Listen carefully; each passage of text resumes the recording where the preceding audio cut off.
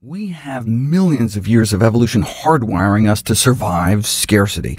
Compensatory survival mechanisms our body uses to defend against weight loss.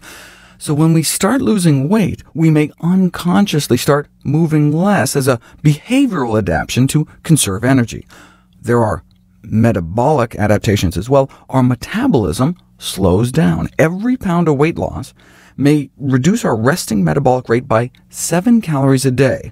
This may only translate to a few percent differences for most, but can rapidly snowball for those who achieve massive weight loss.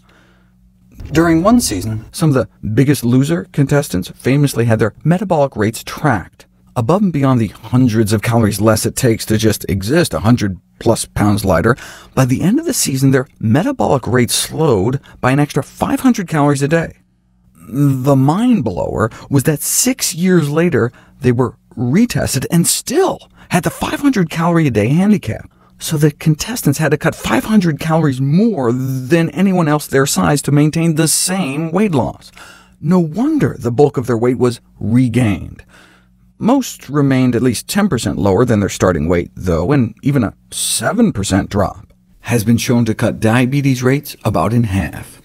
Still, the metabolic slowing means you have to work that much harder than everyone else just to stay in place. Analyzing 4 seasons of The Biggest Loser minute by minute, researchers noted that 85% of the focus was on exercise rather than diet, though the exercise component accounted for less than half of the weight loss.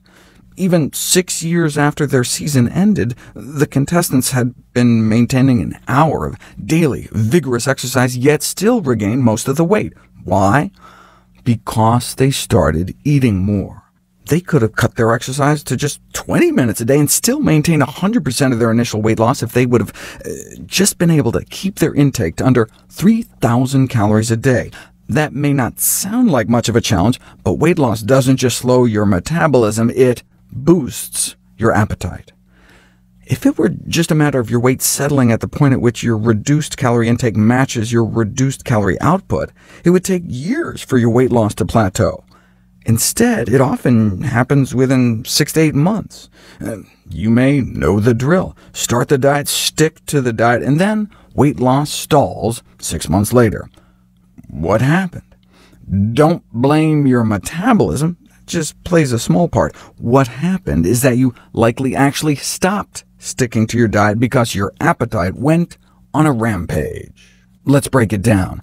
If you cut 800 calories out of your daily diet, 2,600 calories a day down to 1,800, and your weight loss stalls after 6 months, then what happened is that at the end of the first month you think you're still cutting 800 calories, but you may actually only be down about 600 calories a day. By month 2, you're only down about 500, month 3, 300, and by month 6, you're only eating 200 calories less than before you went on the diet. In other words, you inadvertently suffered an exponential increase in calorie intake over those 6 months. Yet you may not even realize it, because by that time your body may have ramped your appetite up 600 calories, so it still feels as though you're eating 800 calories less, but it's actually only 200. Since an 800-calorie drop in intake may slow your metabolism and physical activity about 200 calories a day, with no difference between calories in and calories out at 6 months, no wonder your weight loss grinds to a complete halt. The slow upward drift in calorie intake on a new diet is not because you got lazy. Once your appetite is boosted by 600 calories after dieting for a while, eating 200 calories less at the end is as hard as eating 800 calories less at the beginning.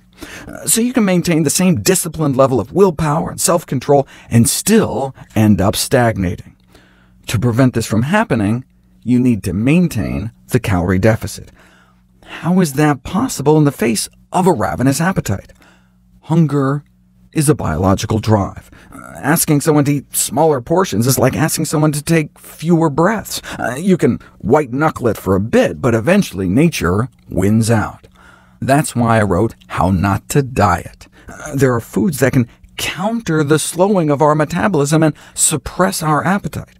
Ways of eating to counter the behavioral adaptation and even eat more food, yet still lose weight. Due to the metabolic slowing and increased appetite that accompanies weight loss, sustained weight loss requires a persistent calorie deficit of 300 to 500 calories a day. This can be accomplished without reducing portion sizes, simply by lowering the calorie density of meals. This can result in the rare combination of weight loss with both an increase in quality and even quantity of food consumed. I'm going to do a whole series of videos about it. The bottom line is that sustainable weight loss is not about eating less food, it's about eating better food.